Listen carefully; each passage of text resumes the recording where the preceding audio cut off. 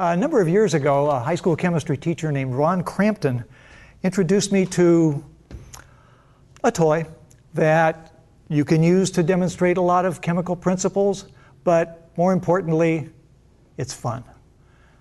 It involves a battery filler bulb. You go to an auto supply store, you buy a battery filler, it comes with a stem. Find another use for that. Take a cork borer, drill a hole in the side, and the key part. This is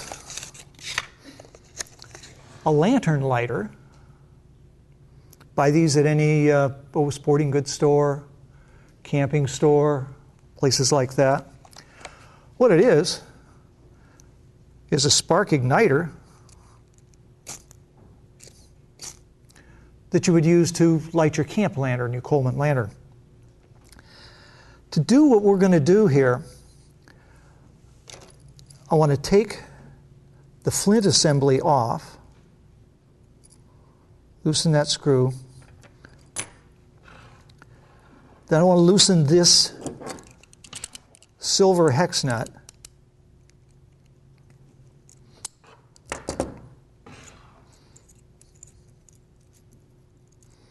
Take off the washer.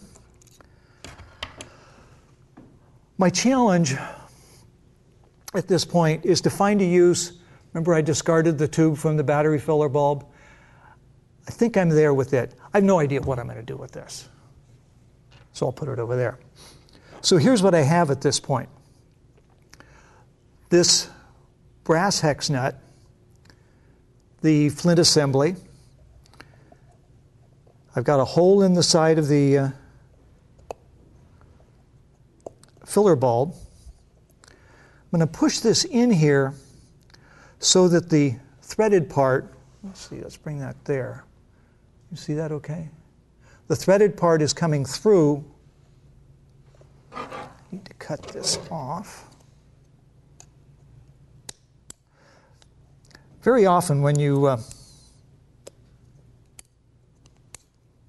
drill the hole, there is a small flange there. I've got one assembled, so I'm not going to worry about cutting it off, but put the washer back on, put the silver hex nut back on,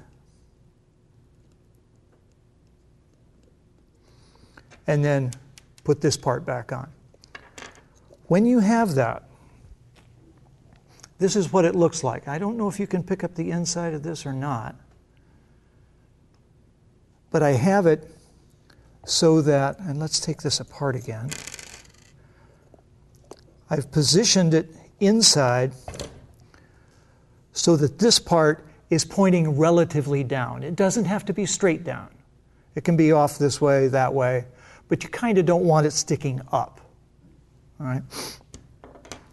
So now when it's in here and I turn it, you can see I get a spark. That's where the fun part starts.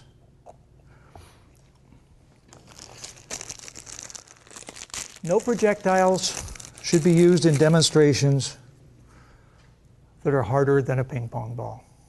Something soft, something light, nothing more rigid than that. What I'm going to do is take a little bit of methyl alcohol. Quantity is by no means critical. I'm going to put it inside.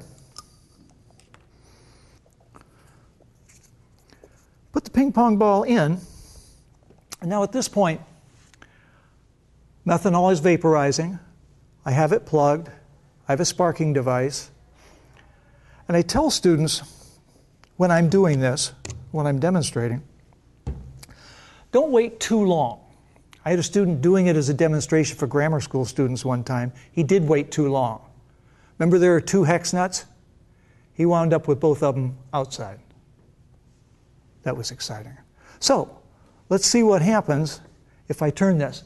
I'm going to explode the methanol vapor that's in there and expel the ball.